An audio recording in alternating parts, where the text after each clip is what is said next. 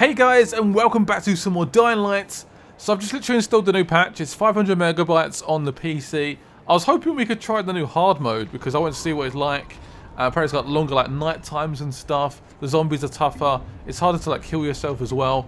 But I can't. I'd literally have to start a whole brand new game to sort of see it. So I was like, oh, well that sucks. I've played quite a lot of this game already. I don't really fancy starting over again. I might do just to see what the hard mode is like, but I don't know, it sort of sucks. I was hoping I could just change it randomly, but apparently I can't. But there's some new weapons as well.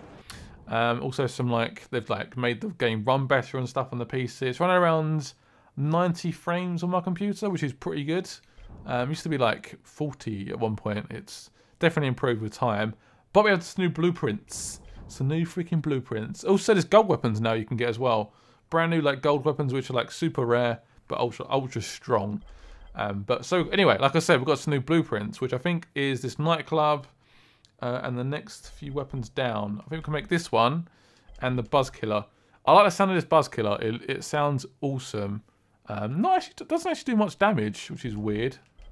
That's a bit sucky, isn't it? What's that about? It's like it requires a lot of stuff, but it doesn't do much damage. I don't get that. Anyway, let's try it anyway. This is what it looks like. I can add it to that. This is probably a bad idea, but anyway, just do it.